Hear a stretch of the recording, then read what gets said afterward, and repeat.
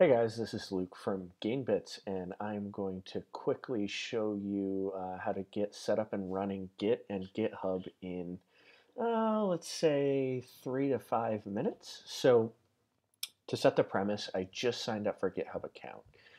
Imagine I'm trying to create a project, and so I'm going to create this repository here. So this is just the first step, is creating the name. Let's give it a quick description, a brief description. And this is going to be public. And yeah, that's fine. Let's initialize with a README. So I just created a repository. Okay. So now what I'm going to do is I'm going to install GitHub for Mac.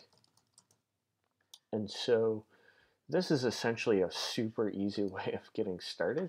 There's some command line steps that you can go through. But if you're a marketer and you're just looking to get up and running as quickly as possible, I think this is the way to go. Now, granted, over time, you may want to use all the functionality that Git can provide, but to start, you need as much kind of help as possible just getting started. And so that's why I am,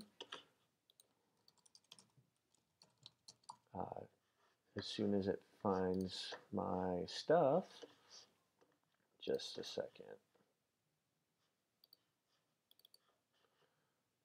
So I'm just going to say, yep. And by the way, this is a fresh computer. And so I'm going to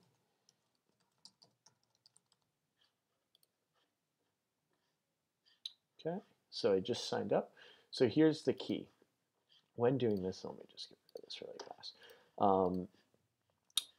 You want to install the command line tools. This is probably the easiest way to get the this is the easiest way to get Git set up on your local machine. You can go through other steps to do this, but this is easily the quickest way to get started. Okay, so now what I'm going to do is I'm going to clone the repository that I created. Think of this a little bit like downloading a set of folder. So I'm going to go into clone. I'm going to take that getting started, or getting start apparently, and I'm going to add it onto the desktop. You'll see I open this and it just has the README, which was created here. You can see that right there.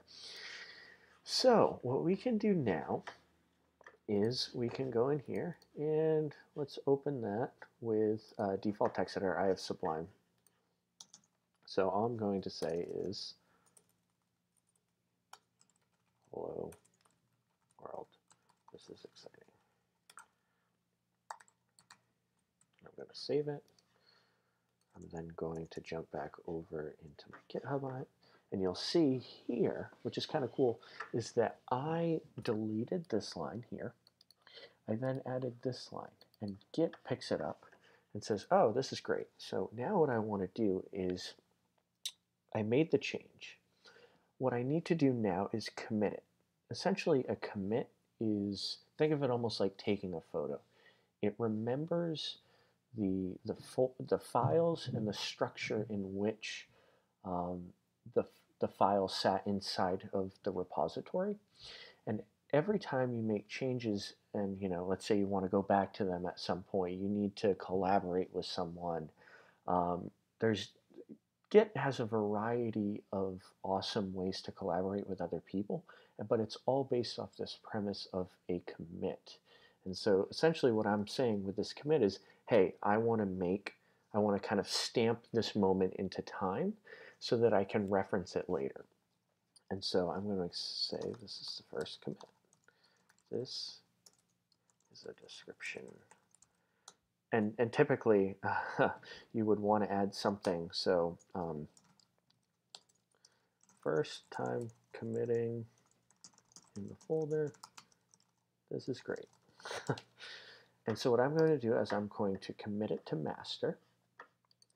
I then made the commit here. But what I need to do is it still hasn't uploaded onto GitHub. And what I need to do is I need to sync it. So I click the sync button. And now you can say it says 0 unsynced. I then jump over here.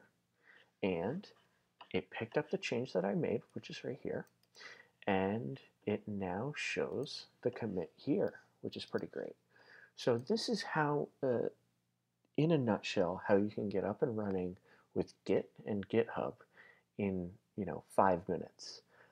Clearly, there is more to learn, and I actually created a course on it to teach non-technical people how to get started.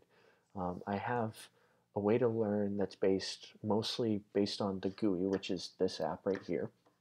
But then I also have a way that you can learn based on the command line too. So feel free to join me if you like this video. So thanks.